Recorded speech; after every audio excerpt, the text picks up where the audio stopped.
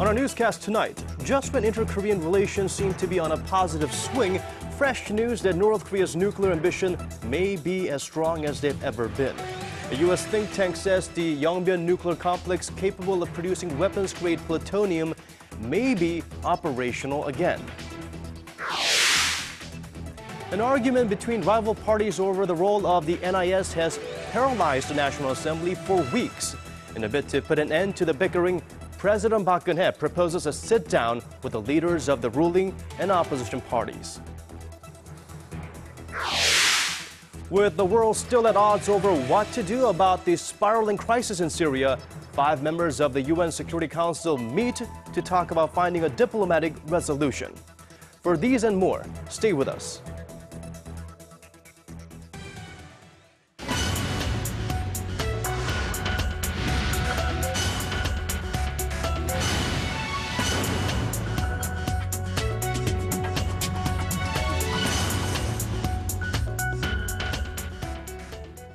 It is 5 a.m. in New York, noon in Damascus, and 6 on a Thursday evening here in Seoul. Welcome to Early Edition at 6. I'm Moon Gon-young. And I'm Daniel Chen. Thank you for joining us. To quell the continued disputes between parties, the lady steps in. Right, we begin with efforts by the presidential office to break the political impasse at the National Assembly. The nation's top office has proposed a meeting between the president and the leaders of the 2 main political parties. That proposal follows growing calls for such a meeting from the rival parties, whose stark differences over the role of the nation's spy agency have paralyzed the National Assembly for weeks. Our Kim Yeon-ji starts us off. A day after President Park Geun-hye returned home from trips to Russia and Vietnam, the presidential office announced that the president would like to meet with the leaders of the ruling and main opposition parties in order to address any concerns the parties may have. The meeting would take place at the National Assembly and would follow a briefing by the president on the success of her recent overseas trips. The announcement was made a few hours after Saenuri Party floor leader Choi Kyung-hwan and his main opposition Democratic Party counterpart Yongbyon sat down for breakfast Thursday to discuss how the rival parties can go about normalizing parliamentary business. It was the first time the floor leaders had met in 2 months. The National Assembly has remained virtually paralyzed for weeks over stark differences between the parties on the role of the country's spy agency, the National Intelligence Service. The Democratic Party has been demanding the agency be reformed from top to bottom and says the NIS meddled in last year's presidential election through a systematic online smear campaign against the opposition candidates. The Democratic Party has also been demanding that President Park apologize for the election scandal. When a special parliamentary probe into the scandal petered out with no tangible results in early August, the Democratic Party organized street protests, accusing the ruling camp of blocking a meaningful investigation into the matter. The Saenuri Party urged the Democratic Party to end its street protests and return to parliament. Because of the vast bipartisan differences between the parties, urgent issues like this year's budget and measures aimed at reversing a slowing domestic economy have been put on the back burner for weeks. The rival parties now hope to return parliamentary operations to normal before Chuseok, the fall harvest holiday, which starts next Wednesday. Kim Yeon-ji, Arirang News. Now, the ruling party has welcomed the president's proposal for talks, calling on the main opposition to accept that offer. But the Democratic Party held back from giving a definite response, saying it will come up with an official position after looking further into the exact intention behind the proposal made by the presidential office and the issues to be discussed. Now, moving on, the government and the ruling Saenuri Party have agreed in principle to make Children's Day part of the so-called substitute holiday system. Now, this system gives workers an extra weekday off when a holiday falls on a weekend. It currently only applies to Lunar New Year's Day and Chuseok, the upcoming fall harvest holiday. But under the new plan, workers will also be able to take an additional day off when Children's Day, which is in May, falls on either a Saturday or a Sunday. On a different note, despite recent signs of improving inter-Korean relations, North Korea may be restarting a nuclear reactor that could produce weapons-grade plutonium. Now, that's according to a U.S. think tank, pointing to satellite imagery taken end of last month that shows steam coming from a building at the Yongbyon nuclear complex in North Korea. The reactor is capable of producing plutonium, which North Korea could use to make nuclear weapons. Kim Min-ji has more. The two Koreas may be back on a path of improving relations, but denuclearization of the Korean peninsula may still be a way off. North Korea appears to have restarted a reactor at its Yongbyon nuclear facility, with new satellite imagery showing white smoke billowing from a building near the reactor. The 5-megawatt reactor was shut down in 2007 under a disarmament agreement signed at the six-party talks. It is capable of producing 6 kilograms of plutonium a year. The findings by the U.S.-Korea Institute at Johns Hopkins School Advanced International Studies were released Wednesday. The institute said the white coloration and volume are consistent with steam being vented because the electrical generating system is about to come online, indicating that the reactor is in or nearing operation. In April, Pyongyang expressed its intent to restart the Yongbyon reactor, and the U.S. institute believes that steady progress has taken place toward that goal since then. It is still unclear, however, whether the reactor is fully operational or in a trial run. The U.S. and other nations are reportedly analyzing the satellite images. Experts have said that the North may be using the reactor as a way to bring Washington back to the negotiating table. However, a spokesman from the U.S. State Department's East Asian and Pacific Affairs Bureau said Wednesday that North Korea's nuclear programs remain a matter of serious concern and reiterated Washington's stance that Pyongyang needs to abide by its commitments and abandon its nuclear activity. North Korea has repeatedly defied international calls to denuclearize and has conducted 3 nuclear tests since 2006. Kim Min-ji, Arirang News. As the bloody conflict in Syria rages on, envoys from the 5 permanent members of the UN Security Council are meeting to discuss Russia's plans to put Syria's chemical weapons under international control. A week ago, the drums of war. Today, the softer hum of tentative diplomacy as the US and Russia prepare to sit down for talks on the proposal in Geneva later today. Our Kim Young-gil reports. The death toll from the civil war in Syria is rising in the order of hundreds every day.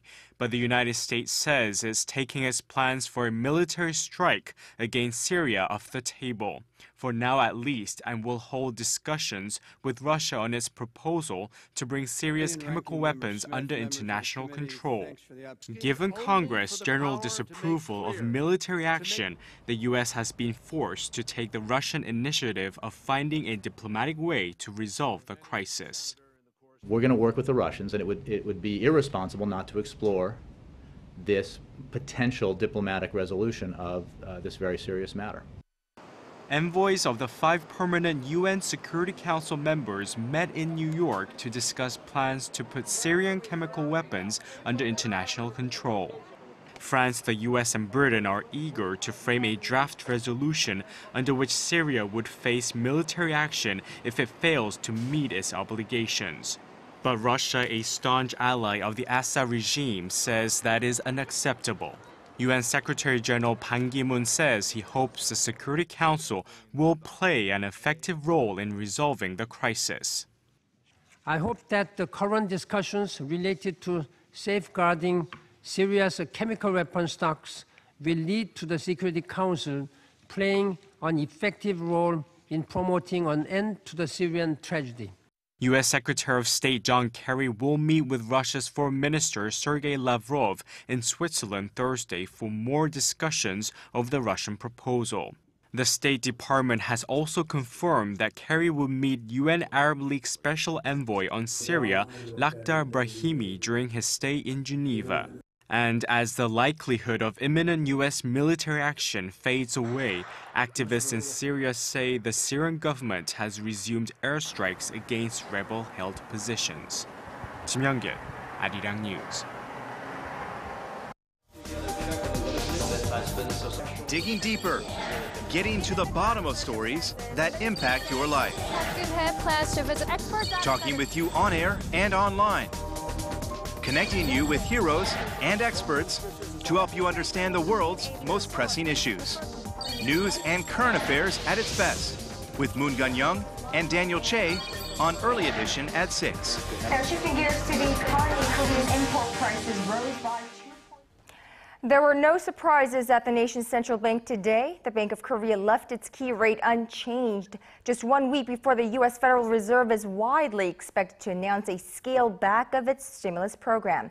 Arirang's economics correspondent Hwang Ji-hye has the details.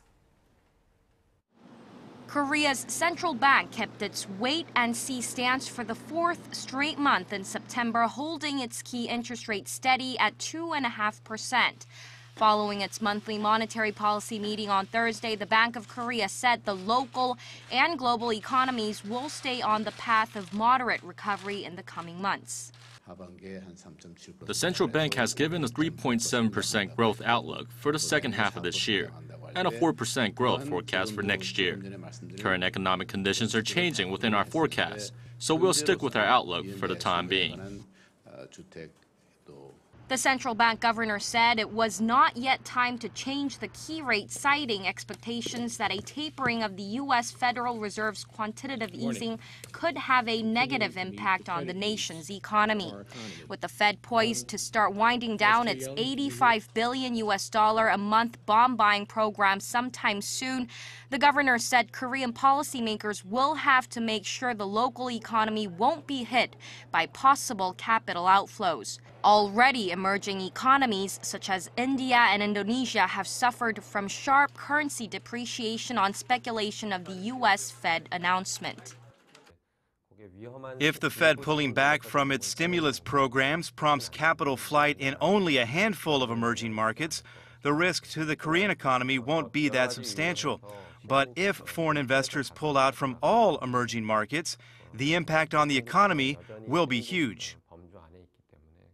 With Korean policymakers mindful of negative impacts from the planned reduction of the U.S. Federal Reserve's stimulus programs, many analysts expect the central bank to keep its interest rate unchanged for the rest of the year. Hwang Ji-hye, Arirang News. Housing prices nationwide have been rising over the past 2 weeks following government measures to stimulate the staggering real estate market. The Korea Appraisal Board said Thursday that the country's home prices rose 0.1% this week, with the popular Gangnam district in Seoul posting a 0.25% increase. Meanwhile, rental prices nationwide have also climbed for the 55th week, driven by a decrease in supply and a rise in the number of people moving ahead of the winter season. Rental prices rose 0.2% this week, up 4.7% from the end of last year. By region, Seoul had the greatest jump, followed by Daegu and Gyeonggi. Now, on a different note, Korea's Culture and Science Ministries have a plan to boost exports of the nation's content industry, which includes games, films, and animations. That plan announced during a bi-weekly cabinet meeting on Thursday, including additional financial support to the industry. They set a goal for an annual export level of $10 billion by 2017, which would be more than double the current amount. Last year, Korea exported about $4.8 billion of content products. More than half of that total came from gaming industry, while more than 30% of the exports were headed to Japan. Well, thousands of buyers in major broadcasting stations from around the globe are here in Seoul this week for the annual Broadcast Worldwide trade show. The event attracts buyers from around the globe who are all hoping to get their hands on the latest hit TV shows from Asia while also promoting their latest hits. Arirang's Kim Hyun-bin was there and he brings us this report. Where can foreign broadcasters get their hands on the latest hit TV shows from Asia? At Broadcast Worldwide 2013, a major broadcast industry trade show hosted by the Ministry of Culture and Tourism that runs for 3 days until Friday. This is the 13th broadcast worldwide convention. The event is considered a hub for Asian content, allowing buyers and sellers from around the globe to exchange, purchase, and sell the superb content from their countries. Over 170 major domestic and international broadcasters are here to promote and sell their hottest products. Like other broadcasters at this market, we want to promote our channel, which is Korea's only all-English international channel.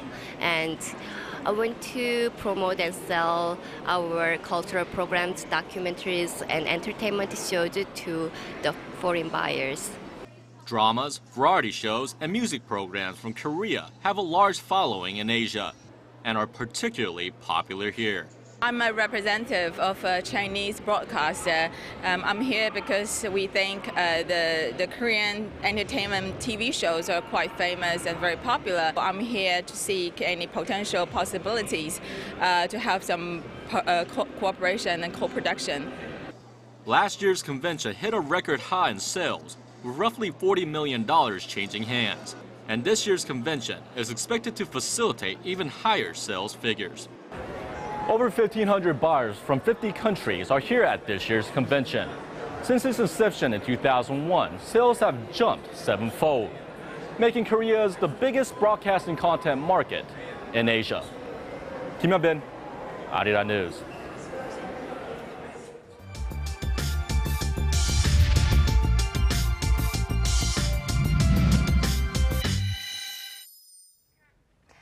Now, Japan is savoring its victory from earlier this week in the race to host the 2020 Olympic Games, anticipating an economic boost to spur its revival from 2 decades of stagnation and help it recover from the devastating 2011 earthquake and tsunami. But while Prime Minister Shinzo Abe's bold gamble to throw himself into the Tokyo bid paid off handsomely, his claims to have the problem of the crippled Fukushima nuclear reactor under control ran into fresh resistance. So will the Olympic win work in favor of Abe and Japan's struggling economy? Joining us in the studio to give us some perspective is Dr. Eun Yong-soo, Professor of Political Science and International Studies at Incheon National University. Professor Eun, welcome to the program. Thank you for having me today.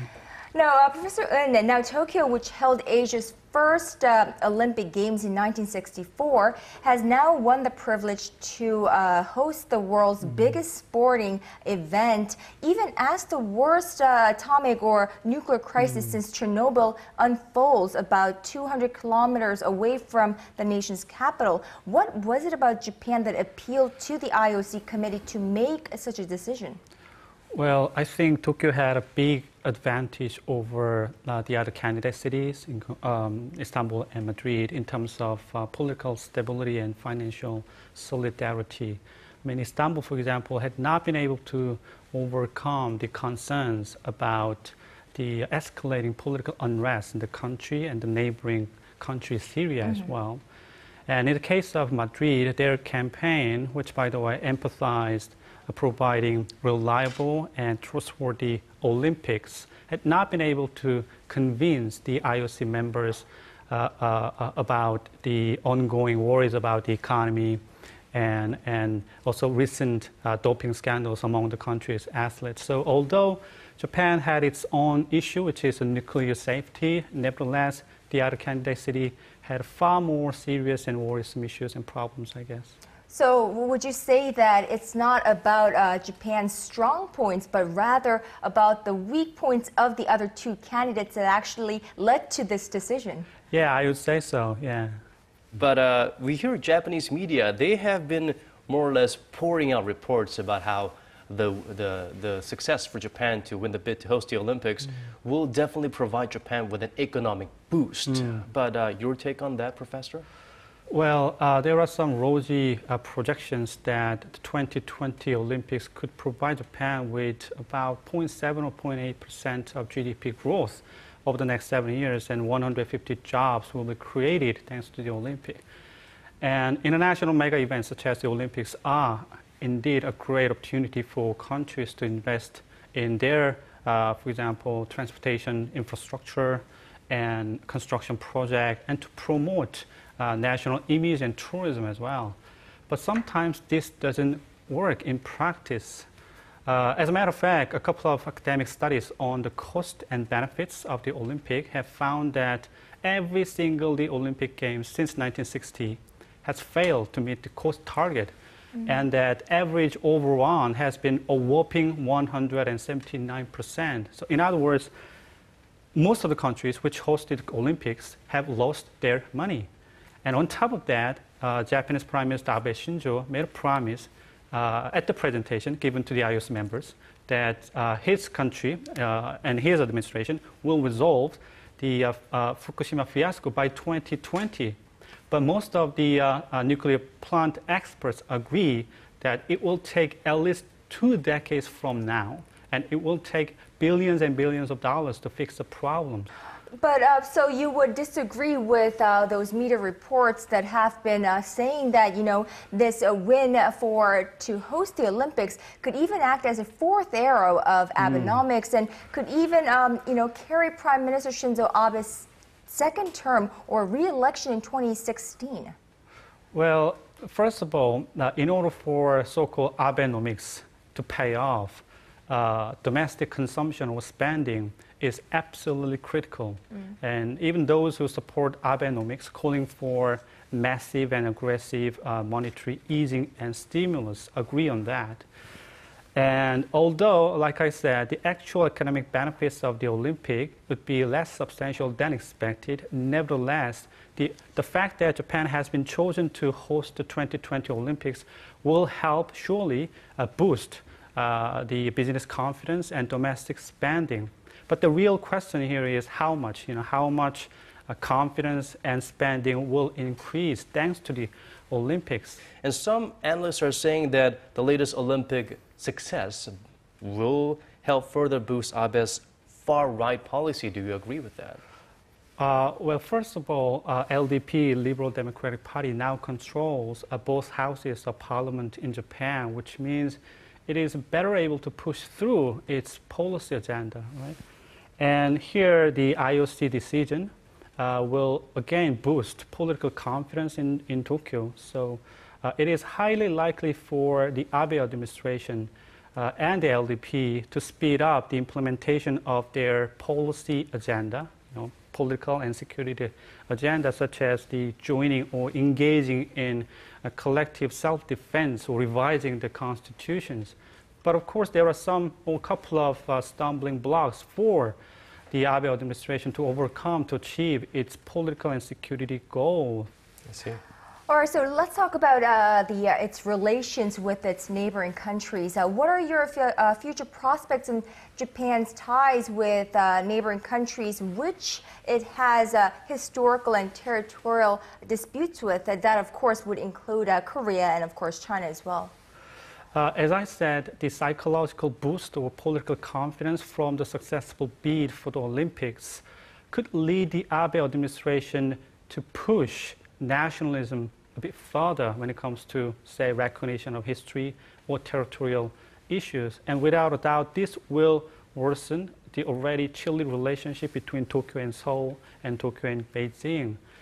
But I think Tokyo and Japan, as the host country of the 2020 Olympics, must stop escalating tensions and conflicts with neighboring countries over territorial and historical issues.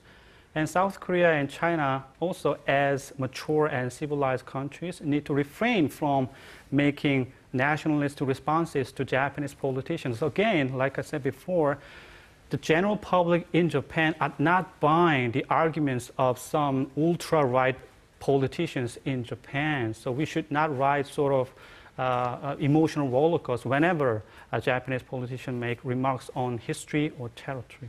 So it is unfortunate that the ones that speak the loudest are the ultra-rightists at Japan at the moment. Well, we wish we had you over there helping them out, clear things out. Well, Dr. Eun Young-soo, Professor of Political Science and International Studies at Incheon National University, thank you so much for joining us today. Thank you for having me. Thank you.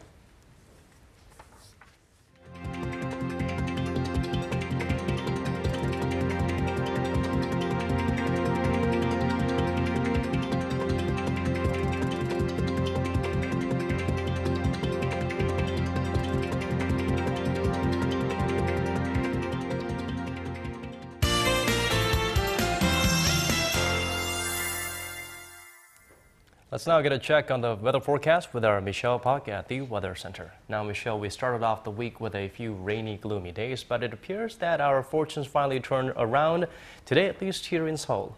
That's right, Daniel. Our clouds are being lifted a bit, but don't get too used to it yet. You know, I had a feeling that it was too good to be true. More rain in the forecast.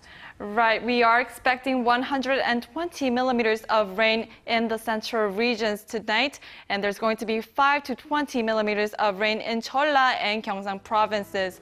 Also, there's going to be a nationwide precipitation on Friday and Saturday, which will ease up on Sunday. Taking a closer look at the forecast, as you can see, we have similar conditions throughout.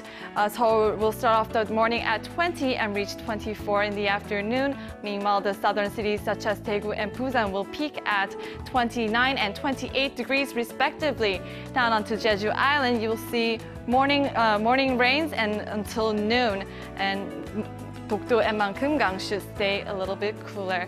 Well, that's all I have for you today. And I'm Michelle Park, and back to you guys. Thank you for that, Michelle. And that's all from us for this hour. Thank you for watching. This has been Daniel Che. And I'm Moon Geon-young. Thanks as always for being here with us. Enjoy the rest of your evening, and we'll see you right back here same time tomorrow. Good night.